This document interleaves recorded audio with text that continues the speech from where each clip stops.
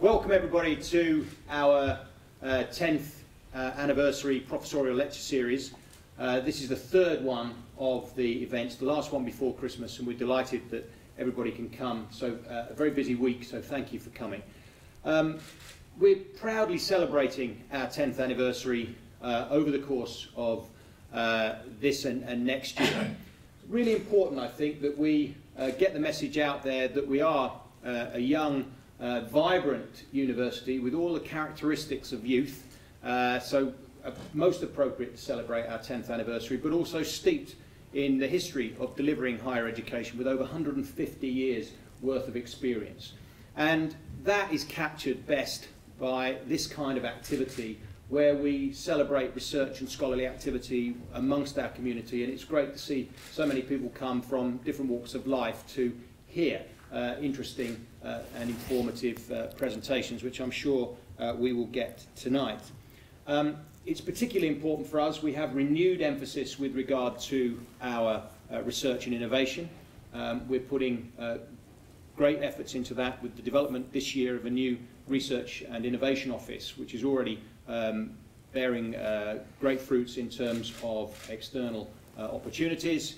And we rely on our professoriate to lead in terms of the development of that research and innovation and the application of one to the other. So this is a very appropriate series for us, celebrating our 10th anniversary and celebrating the development of our research and innovation. So I'm delighted to be able to introduce John to you tonight.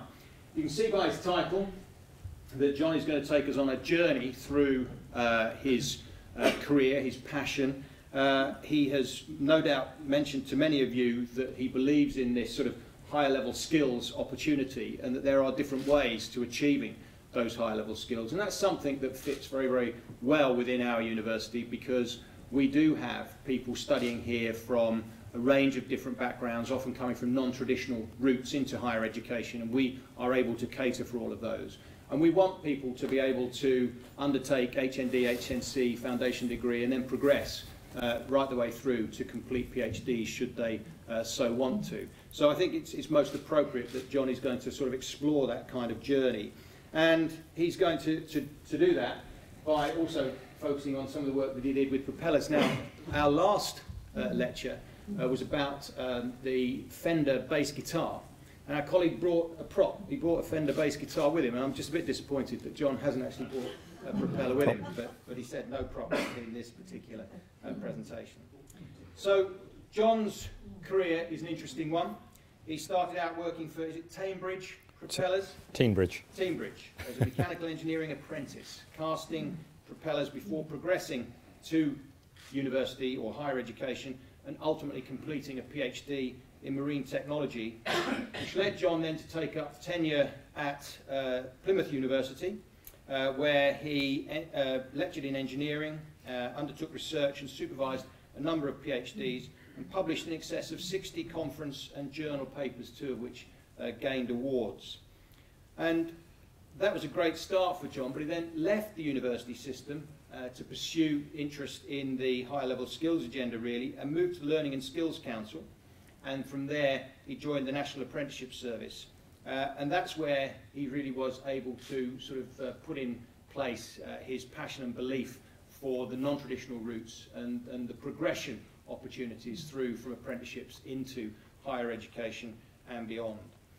John most recently joined our university, been here over 2 years, nearly 3 years. Yeah, now. nearly 3. Yeah. Time goes very, very quickly, and is now Provost of the Warsash Maritime Academy, as well as acting as Interim Director of the School of Maritime Science and Engineering. And that is an area that is very, very important to the university, an area that is very, very distinctive, and one that we see growing in the years to come. Externally, very, very active. John is a trustee of the IMRS and a member of the RNLI Technical Committee and Council. And in 2010, John was appointed as one of only 22 associates to be recognised by the Engineering Council. So he's going to take us through, I think, a fascinating discussion about the journey that he's taken, which reflects the journey that he wants to promote for students and reflects very well on the work that the university does generally and specifically in the area of maritime. So it gives me great pleasure to hand over to Professor John Chudley. Thank you.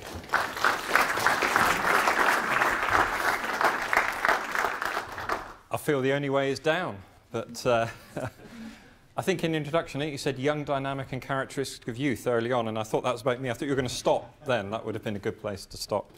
Yeah, a lot of thought went into this title. Really, I was thinking about the diverse career that I've actually had, and also perhaps, and I will be slightly, Jane's used to me doing this, bias in the view of the apprenticeship vocational route, which I think a number of you would be disappointed if I didn't take that, that view. But it's really just to question ourselves as well, because I would say I'm passionate about apprenticeships. What I'm more passionate about is we get the right advice and guidance to young people in schools to pursue the correct option for them. That's really what I'm passionate about. But our pendulum has swung over, the sort of present generation that the only route is A-levels and a degree. So that's what I'm passionate about, the right thing for the right individual at the right time. I've put this slide up and I'll just dwell on it for a moment as well, because I also feel, we tend to value the degree perhaps more than the ultimate end point. And what do I mean by that? Well, really, my degree and my PhD after my name, means very little when I have Chartered Engineer and Fellow of the Institute of Marine Engineering Science and Technology, because that's my license to practice, that's my competence. If you want to design a propeller or do a certain project for the MOD or sign it off, you have to be a Chartered Engineer. It doesn't say you need a degree or a PhD, but you have to be a Chartered Engineer. So I think in engineering, we have to start thinking about those routes to the end point and the different ways that they can actually be undertaken. So this was a bit of a play. Engineering education, that is what I'm passionate about. Moulding our people, I started my apprenticeship in a foundry, as you'll see in a moment, and propelling them towards their future, yeah, it's because it's about propellers. So a bit of a play on words in the title. It's going to be a presentation of two halves, quite distinctly different. No apologies for that. But initially, it's going to be about my vocational education. I got a bit by saying tractor, I'm going to start talking Devon, so I've got to get in there. It's all about the tractor. I'll start talking about farms, so my Devon twang will come out in doing that.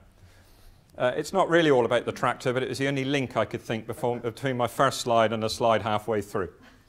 And engineering education, it's the professional recognition that matters. So they're the two aspects that I'll be looking at this evening. And I did start just thinking, we're bandying around the word vocational. A lot of documentation in that you see how it talks about vocational education and training. It's like magically we'll put the word vocational in front of education and training, and it will change all our thought processes and it will solve everything. But I just, what is vocational? What is vocational education? Well, it's educational training that's directed at a particular occupation and its skills. This university does that anyway, in what it does. It's not, it's not new thinking, it's just the word that we actually use. Because I tend to think if you're doing good engineering education, you're actually directing it at the occupation and its skills. So for me, it's not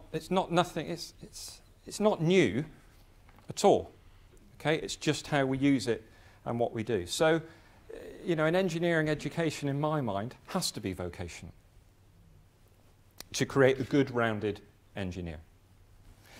So what got me into engineering? I suppose that's where it kind of starts, because I talked about the right advice and guidance to young people, and what perhaps gets them to, and I think I think we as a generation, teachers, peers, perhaps we don't value engineering in the way that we used to. I don't know this for sure, but I was quoted once, there was a survey with young people about the most famous engineer for them, their favourite or most famous engineer. Yeah, it wasn't Brunel, wasn't even Dyson, which I think might come up now. It was Kevin Webster. Okay, I'm not going to admit to watching Coronation Street, but a mechanic on Coronation Street. This is a number of years ago. I'm going back about 15 years ago, but that was an actual survey to young people. Now, that's a shame, isn't it? You know, there's a real problem in that thinking. So what got me interested? Well, I was lucky. It's all about the tractor. That's the first one. Okay. Actually, I'm quite pleased with that photograph because I thought my hairline was receding, but if you look, it's very similar. Okay, so it's all right. Health and safety is a bit of a problem there. It's not only the fact the tractor hasn't got a row bar, I'm not even wearing toe detectors. You know, I just don't know what the problem is. But I was lucky. You know, I was brought up on a farm, and literally from the age of 1, I was crawling around in whatever you do on farms. And you know, but so very fortunate. I accept that on the edge of Dartmoor. That's Haytor, you know, in the background. And I suppose inevitably I was going to do something with my hands. You know, that was perhaps kind of a given. And the other reason was probably my brother. And I can embarrass him now. But he was always, I always looked up to my brother, and he was always, well, to be honest, he was more mechanically minded than I was. Because as we grew up and on the farm, we took up motocross. I put these photographs in for Keith. I'm the one with the Suzuki shirt, about 14 there. But what was fantastic, in particular, my bike there, because I had to work for it during the holidays and various things, and it was a wreck. When I got that bike, it was an absolute wreck. And because of my brother, we actually rebuilt that bike from the ground up, completely rebuilt it. And at that time, it was probably the trickiest looking RM125S, Keith, just for details, sort of out there. But that was, you know, that was getting into it. But it was my brother that really, you know, sort of did that. And again, it seems like pictures of the farmyard. And that progressed to when we were a bit older, and yeah, we were racing a bit more seriously then, and even had a little bit of semi-sponsorship from the dealer. So I feel very fortunate to have been brought up like that, which I suppose to a certain extent shaped my destiny. You know, the reason was, okay, engineering apprenticeship. I suppose there was never any doubt in my mind that's what I was going to do. My brother's 4 years older than me, and you know, he did it, and it just kind of seemed that I would do it. Because I certainly wasn't going to be a farmer. That's a rubbish job. My grandparents were absolutely amazing being farmers. But no, that wasn't. I just used to like racing the bikes around the fields, not actually doing the farming. So, yeah, when I left school, good advert for Teambridge Propellers, but I went to Teambridge Propellers, who are still in existence after a sort of selling the company and then the original directors buying it back. They're now the largest manufacturer of leisure propellers and stern gear in Europe, based at Newton Abbot. Those, just as an aside, those are the original Brunel railway sheds at Newton Abbot, where the atmospheric railway used to start and go up to Exeter, just as an aside. But now I think Brunel would be quite pleased to think that at least the sheds are actually being used for something in the marine world, particularly and propellers, particularly the SS Great Britain was the first ship with a screw propeller to go across the Atlantic. So I think there's some kind of, yeah, it seems right somehow. Now, the apprenticeship, everyone talks about how good apprenticeships used to be, you know, in the day. I think that's slightly unfair. Doing an apprenticeship with a company like Teambridge is fantastic because you have got everything from a design office, you know, to the foundry. And you get to sample that during, in that case, you know, it used to be 4 years for what we would have called in ode speak the technician apprentice. And I often quote, you know, I spent the first 6 months in the foundry. I admire anyone who works in the foundry. Again, not a job that I chose to do long term, but 6 months working in the foundry, I probably learnt more about people and teamwork than I've ever learnt since. You know, to be honest, I can't think of a better way to put it, and it was all men back then. They were a bunch of animals in the foundry. But when you've got 1.5 tons of molten metal to actually pour and, you know, create the propeller, they come together as a team in such a professional way that you can only experience it. You know, you can't be taught it. So there is no doubt about, you know, the vocational side of experience that. You know, I've never come across any way that could teach teamwork the same as putting someone in a foundry for 6 months and actually casting, you know, that metal. The whole teamwork, the whole professionalism is absolutely incredible. And yeah, I started doing the rubbish jobs, you know, and actually, as you do, as the apprentice. And I look back on it as 4 years that were absolutely, you know, incredible doing it. And I went through from the foundry and the machine shop, fabrication shop, you know, right the way through to the design office. And that's, you know, ultimately what I found myself doing. And it's quite funny how, yeah, particularly the propeller, how things go around. You know, I'm with Teambridge, and there they are, you know, with the propeller doing leisure, commercial, super yachts. Here I am at Southampton Solent University. If you'd have told me when I was 20 that I'd be a professor at Southampton Solent University, Warsash Maritime Academy, you know, in marine related, I'd have said, you know, don't be silly. So, you know, it's just incredible how things actually work. And the only thing that's really changed with Teambridge is the amount of metal they can cast in one go. Hence now they are manufacturing, you know, larger P brackets, larger propellers, because what governs the size of generally what you can do in the marine world with the propellers or the P brackets is actually the amount of metal that you can cast. So it was fantastic. And what I would say is that engineering apprenticeships are as good now as they were then. Graham introduced, you know, I spent time as a director of the National Apprenticeship Service. You know, it's still the 4 years to do what we would have called the old technician apprentice or the level 3 now. You know, Rolls-Royce still value them, BAE Systems still value them, Airbus still value them. They are as good as they've always been. They're different because things do evolve, but they are as good as they've ever been. The issue that I always have in selling apprenticeships is the fact that I left that company when I was 21 to go and do a degree. So the question I always get is, well, why, particularly for SMEs, why am I going to invest in an apprenticeship when they're going to leave me after they finish their training?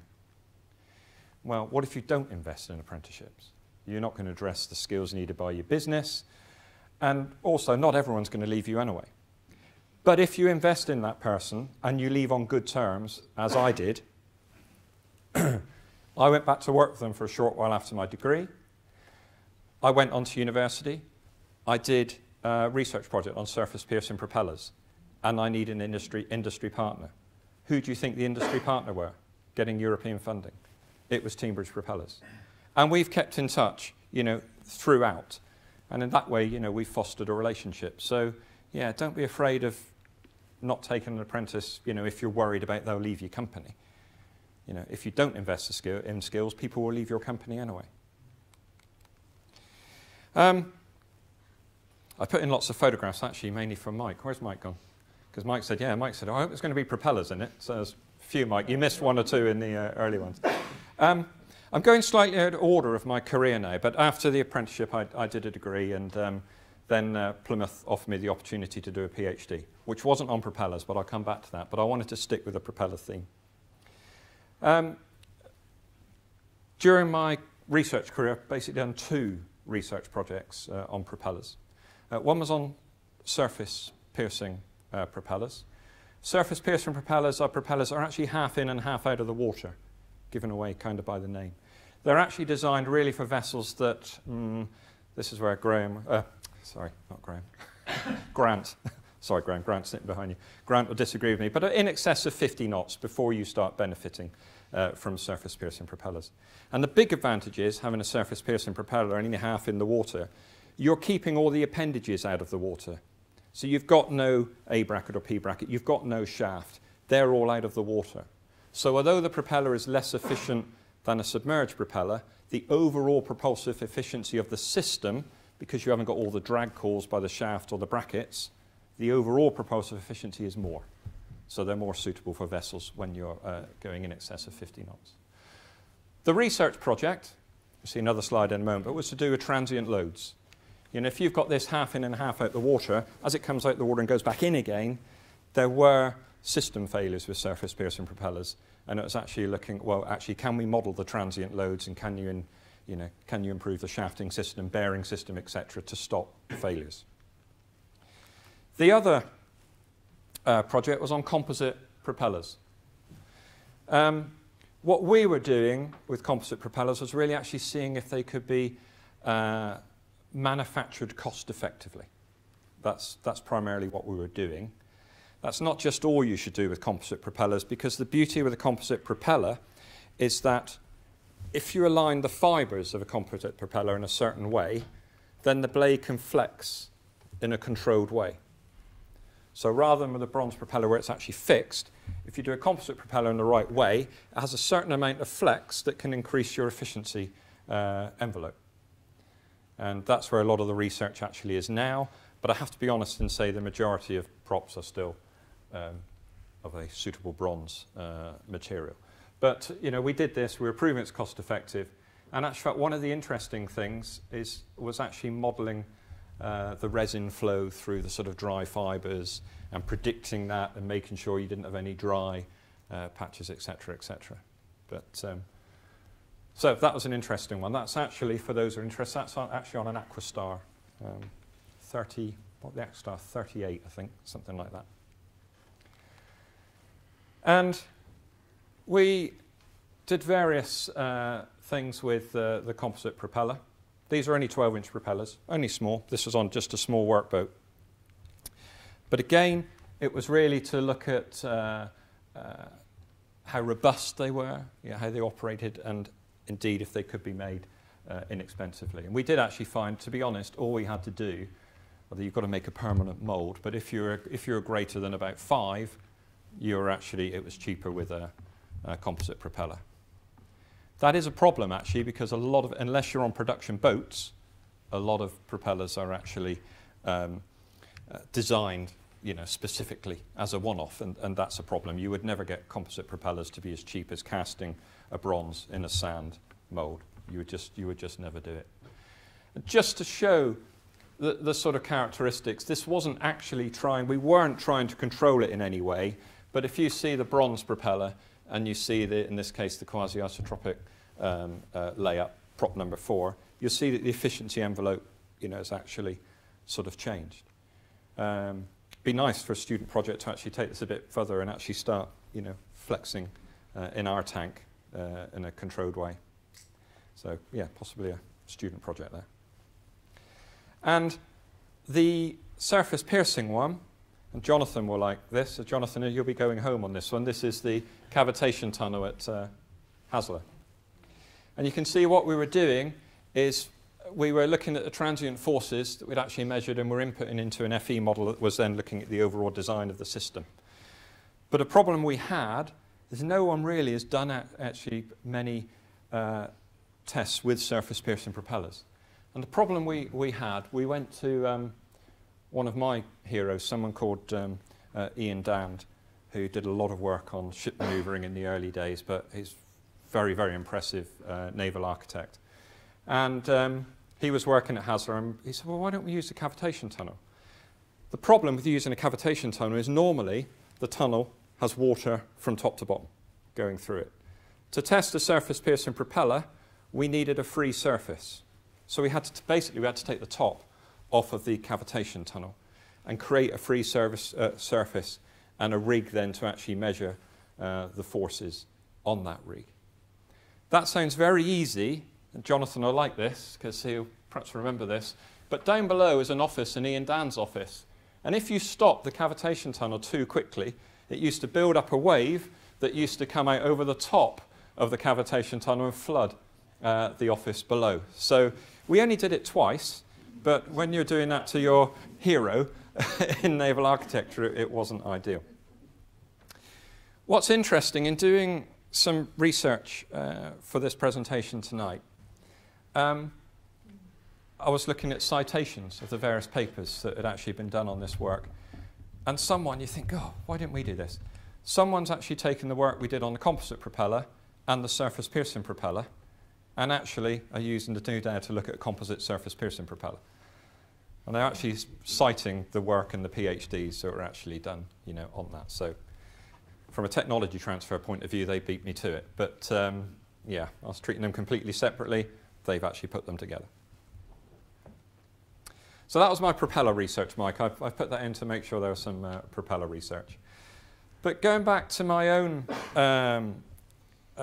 PhD, bearing in mind I come back to vocational, I like practical things. You'll notice that the two propeller ones were very practical in what I do.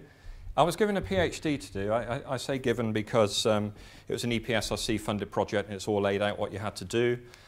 Even involved Malik actually from when Malik was up here as a partner in this as well. But I was looking at an adaptable mathematical model for integrated navigation systems. My first sort of thinking in this is, right, it's mathematical. How can I make this as practical as possible in what we had to do? But in essence, yeah, there was some modelling that had to be done. But it was really creating, it says a mathematical model for integrated navigation systems. That's partly true, but it was also for ship simulation. So we moved on a lot. Bear in mind, this research was done between 89 and 94. But it was really creating an adaptable model that you could put into a ship simulator to predict ship manoeuvring. Yes, you could just put in the principal dimensions on an adaptable model and whoop, that's how it will actually behave. Partially successful, wasn't it, Malik? Partially successful. But what I then did, you know, I was doing this, and actually most of this was done on a BBC Basic, which is quite interesting, and I think in the end I advanced onto an Acorn Archimedes, which were brilliant, actually, the old Acorn Archimedes. But of course, I thought, right, I'll concentrate on the propeller modelling, getting back to the propellers. And I did, actually. I did a whole section on the propellers looking at the effect of what we call the paddle wheel effect. You know, basically, if you have a propeller, you don't go in a straight line. If you have a single propeller, you get the paddle wheel effect. You get a turning moment. So I spent a lot of time predicting that. And for those of you that remember Manadon, the Royal Naval Engineering College, I used a towing tank at Royal Naval Engineering College, which they built in about 89, and they knocked it down in about 95, was it? So, yeah, which was a great shame. Not as good as the towing tank we have here, though. It was a lot smaller. And then the rest of my time, to get the vocational element and the practical bits, I spent doing sea trials. So again, for the Warsash crew, I can say I've been to sea. Not much, okay? Shoreside marine engineer, I accept that, but actually there are probably many people that would choose not to go to sea on the sand skua. She was a converted dredger, and basically did coasting around mainly the UK, but also Europe. And I spent a lot of time in the Irish Sea, going from Liverpool to Dundalk, doing turning circles, zigzag manoeuvres, etc., to validate the mathematical model that was actually being produced. Yeah, she wasn't the best vessel, if I could put it that way. But extremely lucky that, you know, the owners agreed to allow us to actually use the vessel to undertake the trials, because that is a problem with a lot of research that's undertaken, is actually validating, you know, those results. We can all do mathematical modelling, but you've got to be in a position to validate those models, otherwise they're not worth the paper they're printed on. And Malik, you'll have seen loads of these, but this is what it was all about. Now, if some of you are actually looking at the numbers on here and thinking, crikey, Sand Skua had a huge turning circle, that's actually for the SO Osaka. It's not for the Sand Skua. So basically, when I was validating the mathematical model, I was doing it on a range of vessels. The SO Osaka, which is a huge tanker that I can't remember the length of. Can you, Malik? The SO Osaka? 300 meters. About 300 meters, yeah. So you had that extreme. Then you had, we had Sand Skua, which was about 70 meters-ish. And then we had the picket boat, which was about 12 meters. So, you know, real extreme trying to validate the model. And what we've actually got, we had we got the actual. We had the modular model, which is a very detailed model that you have to undertake various tests to get the parameters for that model. And then we had the adaptable model, which is the one I produced, which was to try and get near enough for ship simulators just by putting in the principal dimensions of the vessel. So yeah, you'll say obviously it's not quite as good as the modular model. Well, the modular model took, as I say, tank tests, manoeuvring, etc., to get all the bits. You couldn't use it for prediction. But the adaptable model was purely put in by putting in the principal dimensions and various coefficients of the vessel. And people think about the turning circle. It's not only the turning circle. In actual fact, your speed reduces as you go into the turning circle. So it's actually modelling that as well. But to actually go on for the final bit of the PhD, it's about, and this now links to the research work we are doing at Warsash on collision avoidance. Because up until that time, basically for collision avoidance, you were putting in a simple arc. Your prediction, you say it's about that. But in actual fact, that wasn't true, because really, the ship's master wants to manoeuvre the vessel as little as possible off track. Number of reasons for doing that: cost, a number of things. You just don't want to be moving off. So, if you then put into this, this was automatic collision avoidance system we were working on. You can see that if you use a simple arc and no speed reduction, you end up at 0.3 there. If you actually use the mathematical model, you end up there. So you can see that there was a use for it within integrated navigation systems. So that was the PhD. That then led on to, once I got the PhD, then to some funded research. And the first work was actually on the Hammerhead autonomous underwater vehicle. The Hammerhead actually it's a low-cost research vessel that had been purchased by Cranfield University. And we actually linked up with Cranfield to develop an integrated navigation, guidance and control for the vehicle. It was a £400,000 EPSRC project. So what's the Hammerhead AUV? Well, it was low cost because it was basically given to Cranfield, but it was originally, and Nigel, you might remember these, so I'm not being unkind to you because of the date, sorry. It was originally a deep mobile target. It used to go off for target practice for frigates, etc. But anyway, we rescued that, and we basically put a PC inside there and used it as an early autonomous underwater vehicle.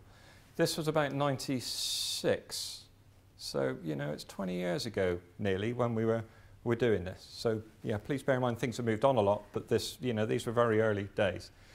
And this is a great image actually, because we used to do a lot of our trials at Rodeford Reservoir in Devon. There's a dam. Just up here is a restaurant with people sitting outside.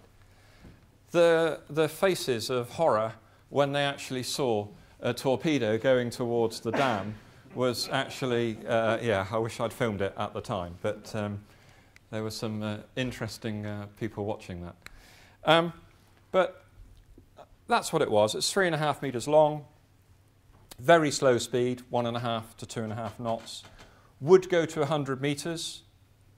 That's the design in theory. We never did that because, again, we had to do this early days in controlled water. We couldn't do that at Rodeford Reservoir. We could go to about 4 meters. If you went below that, you started catching the trees because it's a relatively new reservoir and the things are actually flooded and we would have actually lost the device. And again, we had very limited, the transverse water current limit. If we'd have actually taken out to sea, we would have struggled quite a lot. So we weren't doing that. The idea, the research, was actually about designing something that would follow a cable, inspect a cable, come up, do a GPS fix, go back down again. That's what it was actually doing. This was a work of Cranfield. We did the control and guidance. Cranfield actually developed the laser. And you can see there various pictures, actually doing this. But what it was really doing was actually getting a laser, to actually follow that. So it's quite a simple thing, but actually would have been very cheap at that time. I mean, this has moved on, but a way of monitoring and inspecting, you know, pipelines in particular in the North Sea. Because at that time, there was no other way to do it other than using divers. Just detail here, but what our part of the research was really, you know, you have a desired heading, and we had to do control and guidance. In particular, this, I think, Malik, was on the fuzzy logic work that we actually did, you know, to actually try and get on that desired heading. And you got the rudder deflections, you know, in doing that, which is not, you know, again, this is a time again, that's not optimal really. There's a lot of rudder deflections going on there, but as I say, early days. And just another one here showing the heading and the rudder deflections to actually achieve that heading. We then moved on to what I think was probably my most enjoyable research project with, and I must mention, Professor Bob Sutton, who was a colleague of mine at Plymouth, and we worked together, you know, on a lot of his. He was a mentor to me, actually. He's just retired now, but it was absolutely fantastic to work with. And the Springer actually came up as the title of this unmanned surface vehicle because he had Springer dogs. And the Springers are sniffers, and the idea of the unmanned surface vehicle, this one, is it was actually to look at pollutants and aspects like that. So, we'll call it Springer. So this time, it's an unmanned surface vehicle used for multidisciplinary research, as you can see there, but primarily pollutant tracking, environmental and hydrographic surveys in rivers, reservoirs, etc. It was interesting. This is one of the work that won, we got the best paper in the Royal Institute of Navigation. We went to the Geographical Society to pick up our award, and it was presented to us by the Duke of Edinburgh, who's a character for those of you that met him, Paul and Eve, a couple of times. And we walked up to get it, and he went to shake my hand. He said, "Well, pollutant tracking. So you know your way to the toilet, do you?" And I was like, "What do you say?" So, yeah, it's like, "Yes, sir." You know, it's like, yeah. But equally important secondary role is that Springer could use as a test platform for other academic and scientific institutions. So indeed, perhaps as we develop our research, you know, we could look at perhaps even utilising Springer on the lake, you know, in a controlled environment to look at our collision avoidance and various things that we might be doing. Grant, this is where you're not allowed to take the mickey out of me. This is the only boat that I've designed and built in my working career, okay? It's a MWOF, medium waterplane area twin hull vessel.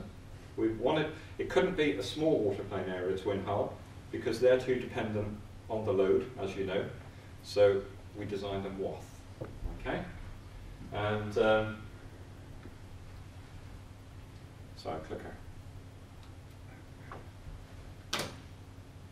There we go. And there it is, designed and built. You're impressed, aren't you, Grant? It's great, John. It's very red.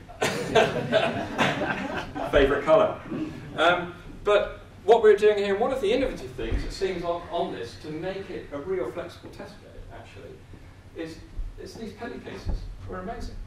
Which are so simple, we strap them on, everything's in there, your PC or whatever, you plug it, and you go and do your trials. It was absolutely so simple.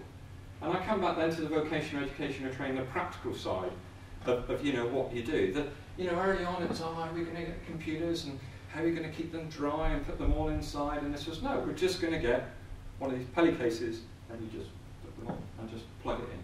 It was absolutely fantastic, even if I say so myself. And there you go. So you take the pelly cases off and we can get to the leak sensors, etc., etc. Put that down, strap your pelly case on, onto these, plug it in, off you go. Back at Roadford again, and what I want to show you, it's just 1 minute long, but you know, we're doing this research now, but obviously the technology's changed. It's not collision avoidance, but this is actually trying to track between waypoints where there's obviously external influence here. You can see it's quite a windy day, so it has to adapt actually, you know, what it's doing.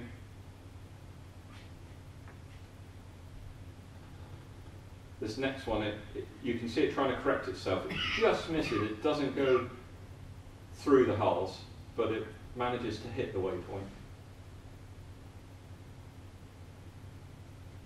See it trying to correct. Missed. Bugger.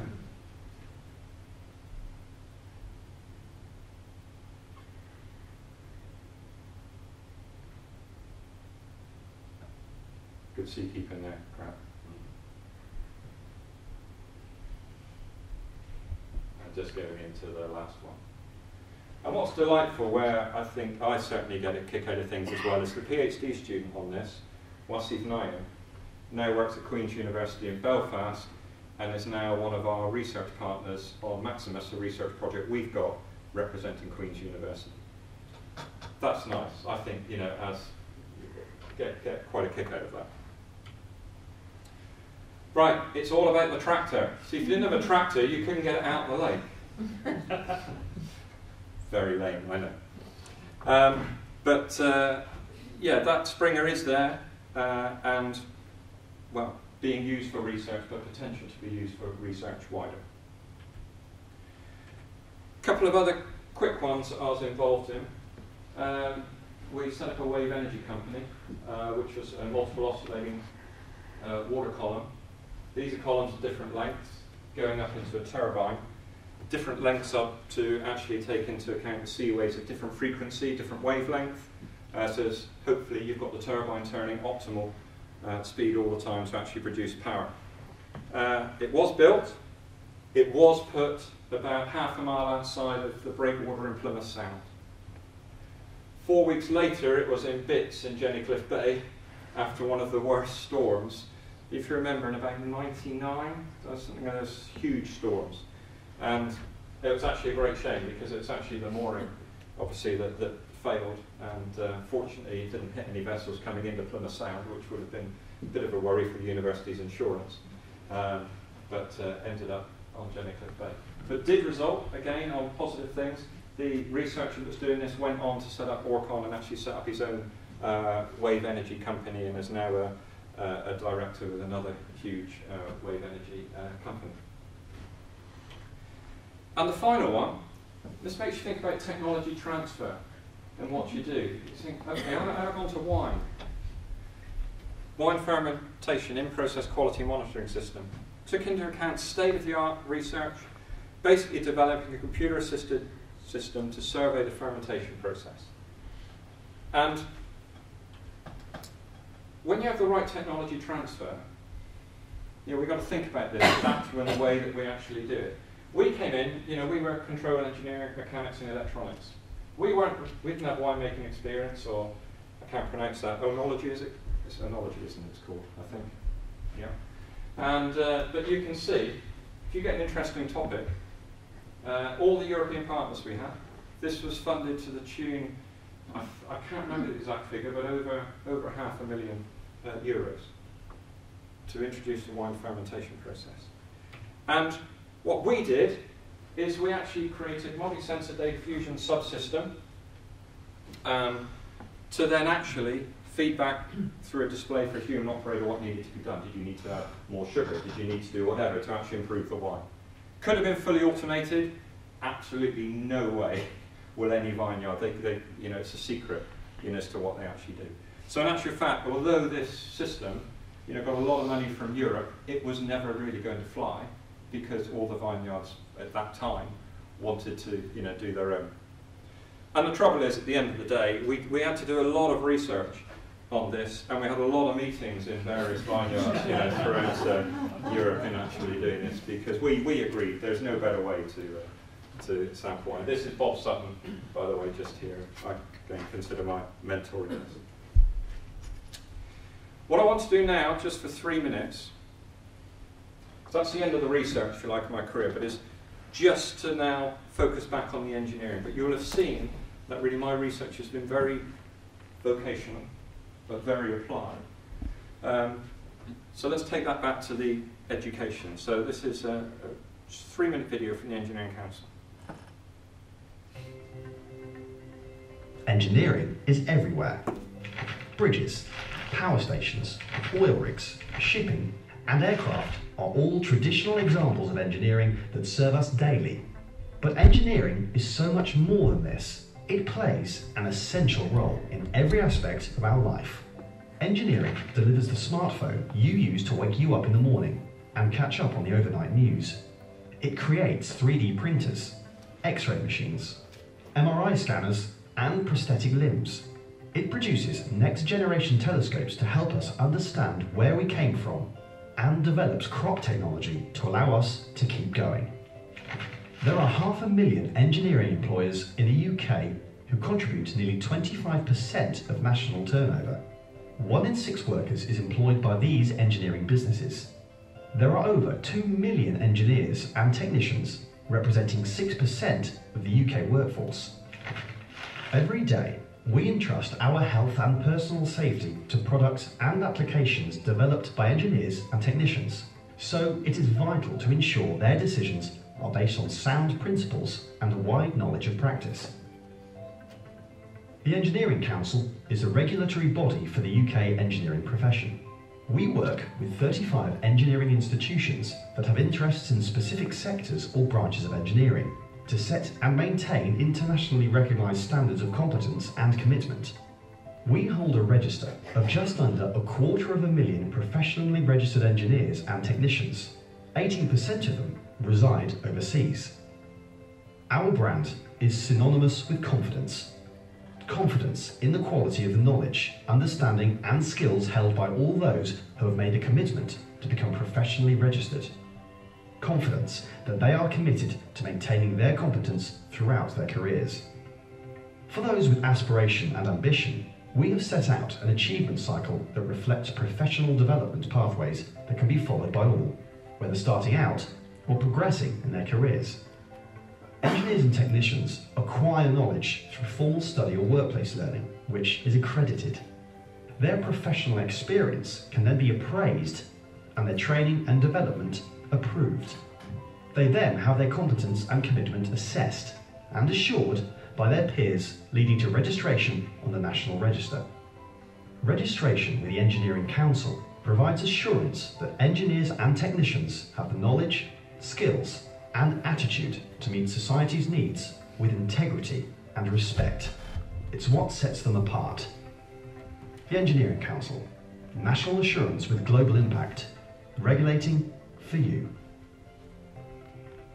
Just wanted to show that because I think it helps all the words there that you would expect around higher level skills, just contained within that little 3-minute video clip. But one of the things, the opportunity in engineering education that stands out for me there, it said there are 2 million engineering technicians. Less than 250,000 are actually registered, and 18% of those 250,000 are actually overseas. So, you know, we're not thinking about the end point that I was actually saying in professional recognition. So there's a long way for the Engineering Council and the professional bodies it represents, i.e. IMRS support, you know, there's a long way to go there, and actually to get people to think of engineering as a profession, not just a job. And I think that's the, you know, the big issue that we've actually got. But I think that lent its way into higher level skills, particularly with the wheel showing, you know, the competence. And I was involved with the Engineering Council quite a lot. As one of only 22 associates of the Engineering Council, and I sat on the Registration and Standards Committee, so I was involved in writing part of the UK specification. But the government, the last government, actually set out to support the needs of the economy and aspirations of employers to develop work-based, you know, higher level skills. That was one of its key strategies. And that's been carried forward, obviously, into this government. Also, a paper published, it was only about 4 weeks ago, wasn't it? Forging Futures. Jane, can you remember the Universities UK and the UK CES published Forging Futures? And it's still there, you know, being pushed. This, universities' employers need to be innovative, engaged in promoting different and non-traditional routes into higher skill roles. Skills development should be a joint enterprise between education and employers, where workplace and vocational learning is part of the cultural norm. All the kind of things, you know, we're actually beginning to say. All the things we know at a meeting with Vice Chancellor Group this afternoon are very difficult to fund because we have funding models that actually fund very traditional routes. So it actually makes this very difficult. in doing it. Others, a few other lines from various reports, Sea Change in Higher Education plus others. Transformational thinking is needed. A shift away from the historical and conventional instruments for measuring success. Improving the student experience is our #1 priority. That's key for the university. It's one of our strategic priorities. And the student experience, is behind our vision and mission. What should that be going forward? What should it look like? Another quote, interesting. Up to 50% of the undergraduate curriculum will in the future be offered outside the university campus. If we go towards higher apprenticeships, degree apprenticeships, yes, it will be. The Officer Cadet programme at Warsash is probably the optimum higher apprenticeship programme, although we can't call it higher apprenticeships because of the funding models that actually fund that. That's interesting. System of HE will become more pluralistic with blurring of distinctions between public and private providers. We're going to begin to see that now in the future. And indeed, the FE sector has seen this competition for a number of years. And I think what's actually quite interesting is this bottom one. Is that, in actual fact, the students now sit at the heart of the higher education. They are the ones with the money, in effect, even though it's a loan. They're the ones that are coming along with their £9,000, or in the potential in the future, with degree apprenticeships, perhaps with industry money, to buy. So this debate around student customers is going to be interesting, in the future. So the government, what did they set out to do in the last government and coming forward here? And this was really my work with the National Apprenticeship Service, but to increase the number of young people starting an apprenticeship. It's quite difficult when you get reports like the Channel 4 Dispatches programme last week, looking at the failure of the next apprenticeship scheme. And I think that's ultimately because too much power has now gone to the employers. It used to be with the training providers, it's now gone totally to the employers, and it hasn't stopped, in the central place. I don't know what it's like from an FE perspective, Nigel, but that's what it feels like. It never stops in the sensible place. So, the big press last week, next apprenticeship system, fails. So they want high quality apprenticeships. And they want to increase the number of employers, we know this, and to see more advanced and higher level apprentices on the programme. This is now going to partly happen because from 2017 there will be a new apprenticeship levy. I think it's basically, I haven't seen the full details yet, but about 0.5% of the company's wage bill will be taken as an apprenticeship levy. So then the company will have to set up an apprenticeship scheme to actually get back their 0.5% or whatever to actually train apprentices. My worry with that, is that really the right way of doing it? Is that then going to get companies to take on apprentices to address their skills needs for the future? Or is it going to get companies to take on apprentices to get their money back that they're paying into the levy, and then at the end of the apprenticeship they say, sorry, we haven't got a job for you? So that's I think that's a dilemma. I don't think, personally, that the levy was the right way to go. But it's happened. It's a huge opportunity for training providers, be it in the FE sector, be it in the HE sector, because it's also applying to degree apprenticeships. Nigel, what I hope it doesn't become is a train to gain scenario. We have a huge bubble for a couple of years and then it goes, and that will be wrong. So I hope they've learned lessons from train to gain and actually looking at the levy for apprenticeship.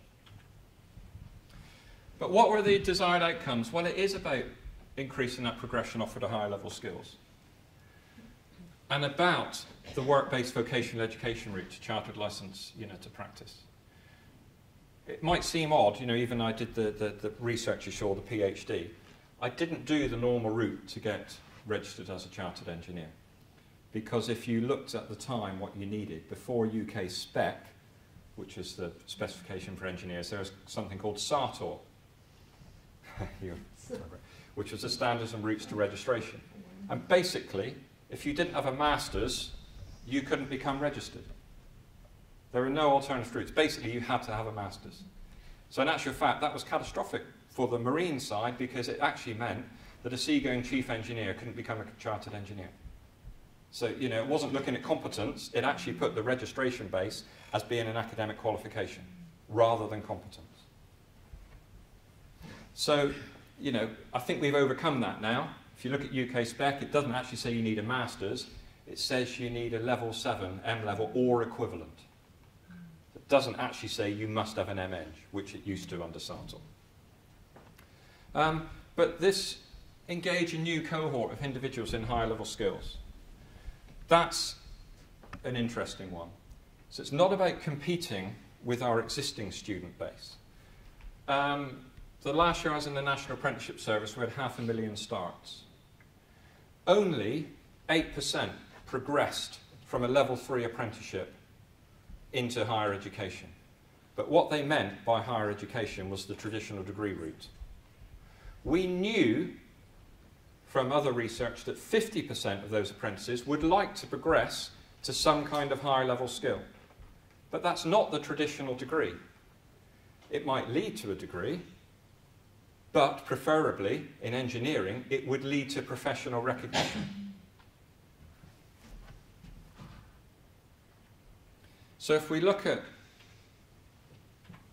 engineering, I call this a pyramid of attrition. But the majority of apprentices will actually stay at level 3.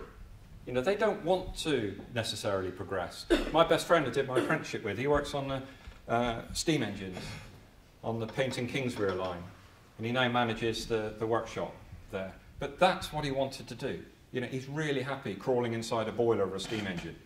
You know, that's exactly what he wanted to do. He didn't want to progress, and he wasn't interested in this. But we have to make transparent those routes, how you can do it. So here, these are the engineering registration. You can be an Eng Tech, you can be an incorporated engineer, or you can be a chartered engineer. And what we should be talking is, we've got the perfect vehicle to do it, not whether you need a degree or whatever, but you know, you make the competence, you look at the level that you actually need and how you do that. Basically, level 3, as we know, is A-levels, level 6 is a bachelor's, level 7 is a master's. I don't know of any job that needs a competence of level 8 apart from academia with a PhD. You know, it's not related to a profession. I've cheated on this diagram, and the engineers here will know that I'm having a battle with the Engineering Council at the minute. Or it's not a battle, they agree. There's not much we can do about it. iEng is really level 6, but that makes it too close to chartered engineer.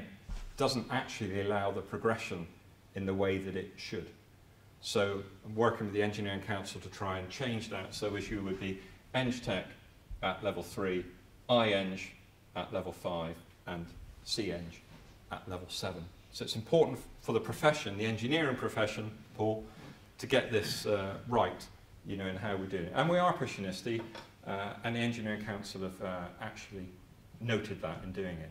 Now, you would think if that was the progression, because what we should do is make all engineering apprentices, when they finish their level 3, the old technician apprentice, we should make them automatically registrable as Eng Tech. BIS are causing problems with that at the minute because of the way assessment works with that. But in theory, you would expect the registrants to be the same as that diagram, wouldn't you? But the trouble is, because we haven't valued engineering as a profession and sold it in that way, that in actual fact, that's the number of registrants. The pyramid's the wrong way around. In the engineering profession, we've been trying to address this for a number of years, and we will only do that by getting young people, when they undertake their apprenticeship or early career, to actually value taking on engineering technician, because this pyramid needs to actually be the same as that pyramid. Otherwise, we'll always have the problem of it being seen as CEng as an exclusive club, rather than a pyramid where you progress throughout your career. We asked professional bodies, I commissioned a bit of research work at the National Apprenticeship Service, about where they were of apprenticeships in their sector. This is all sectors, not just engineering. 49% said yes. You think, oh, that's reasonably positive. It's a pity they didn't say 100%, but 49%, that's okay. We then said, okay, do any of your members currently join your professional body via apprenticeship routes? Only 27%. So you've got nearly 50% aware of them, but only 27% of them allow professional members in with an apprenticeship. It doesn't really encourage people to think of professions as a profession if you only have 27% that will welcome it. And this is the problem. Professional bodies, if you look at that, percentage of respondents whose lowest fully professional membership category requires qualification at each QCS level. The majority of professional bodies want level 6, i.e. bachelor's, because it's not about the competence. What they want is the bachelor's degree. The blip at level 3 is fortunately because of the engineering profession, with those few engineering technicians that you actually have. But basically what I'm saying is you can't be considered to be in a profession until you're at level 6. For engineering, that's completely wrong, and certainly my task working with the Engineering Council and IMRS and in particular Registration and Standards Committee, Paul, is to actually obviously change this. And you know, we have to do that. Young people have to think they're in a profession, not just a job. So then, and this is where it got interesting, because at this time I was pushing the Minister to introduce higher apprenticeships. So we went back to the profession and said, okay, if we had higher apprenticeships, would you consider that? And in actual fact then, 70% said yes. So that did, it was John Hayes was the Minister at the time, Skills Minister. At last, with this, he sort of said, yeah, okay. The other reason he wanted to launch higher apprenticeships is because he was on a platform and needed some good news. So we launched higher apprenticeships, which was good. But it's certainly been trying to do that for a while. So what we can see in this diagram now, this is the old Ofqual diagram. I know it's a bit out of date, but I like to show it this way, is people generally thought, you know, apprenticeships only went to level 3. We can now show them going all the way to level 7. I call it the complete slice because the traditional academic route just does the crust. It can be a very good crust, but it just does the crust. You know, the apprenticeship has to do the competency element as well. You can't, an apprenticeship doesn't do just this bit, an apprenticeship has to do the whole lot. But yet a degree just does the crust.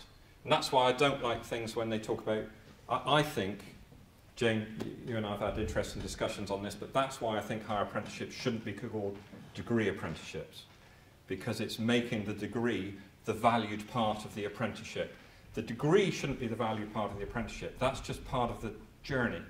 And it might not be a full degree. It might not be a degree. It might be a set of modules that a professional body has recognised to allow professional recognition at that level.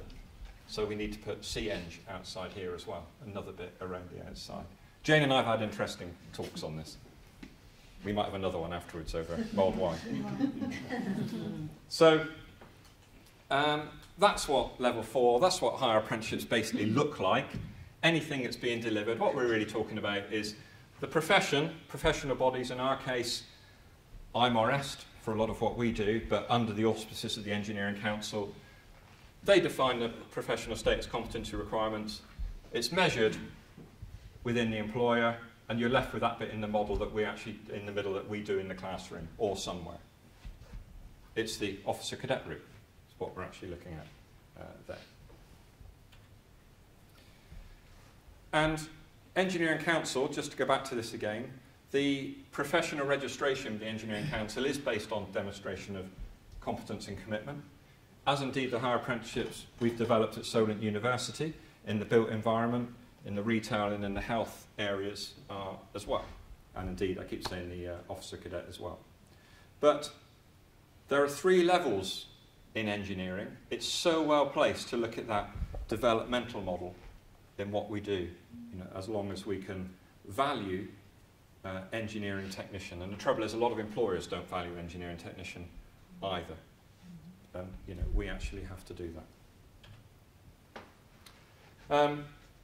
5 generic areas of competence and commitment.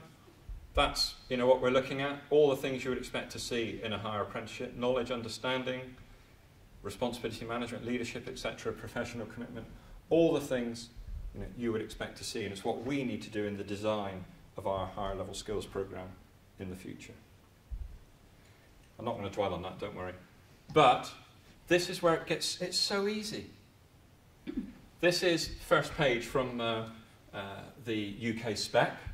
So you have engineer and technician, incorporated engineer, chartered engineer, and basically under each of the knowledge, understanding A, you actually put down what you're looking for at each level. It's there. The framework is actually there to do it in engineering. The trouble is, when we were developing UK spec, and there are lots of debates, because incorporated engineer is too close to chartered engineer, the wordplay gets a bit, when you're designing the level, which is quite difficult. It's not in the middle, and that's the problem. We've shot ourselves in the foot at the moment, and we have to overcome that in the future. So we've got a perfect design tool there to do it. And one other thing I want to say on the design of higher level skills as well and higher apprenticeships, and I think this is key, because I do think the government have got this wrong at the moment, and the employers, is that there should be no prescribed time period for the development of competence and commitment.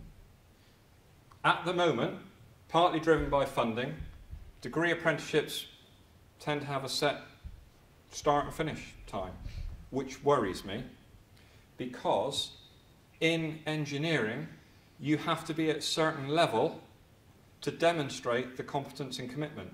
You might have done your academic part of your higher apprenticeship, but unless you can demonstrate leadership management skills because you're leading a team or whatever, you can't become an incorporated engineer or a chartered engineer. So you might get your technical certificate bit early, but you can't get the whole thing. And I think that's a problem, because obviously it's a problem for funding models as to how you do that. But in engineering, a set time to do higher level skill will not work. So, in conclusion, the way forward is really about targeting access to the professions. I'm talking about engineering. It's young people, it's in schools, it's the right advice and guidance into schools about showing engineering as a profession at whatever level you start, even from the apprenticeship. Starting the apprenticeship in the foundry. It would have been great to have got Eng Tech when I'd finished that apprenticeship. I didn't realise engineering was a profession until, a lot later on. I'd just done an apprenticeship in the foundry. Recognition of stopping off points that will allow employers to focus what level their skills gaps are. Okay? So on that pyramid of attrition, as I call it, you step on and you step off that as your employer requires it or you require it. And again, moreover and visible, the opportunities that have always existed, because they are there for technicians to progress. It's just difficult. It's a minefield, to actually get through that. And we have to actually do that. And finally, I suppose I mentioned my brother. I lost my father a few weeks ago. Hopefully he'd have been proudish. But you always have a father actually supporting you as well. The trouble is with the motorbikes that I showed you at the beginning, they are very dangerous. You should read that warning sticker that's on the tank. And when you actually break both arms and both legs at the same time, then you need a father actually pushing you. But primarily for engineering as well, it wasn't only my brother, but it was my father, pushing through, sort of from the farming as well. So again, nice view of Dartmoor in the background. So brother and father, but key people to actually push you on these sort of vocations is extremely important. Okay, thank you very much.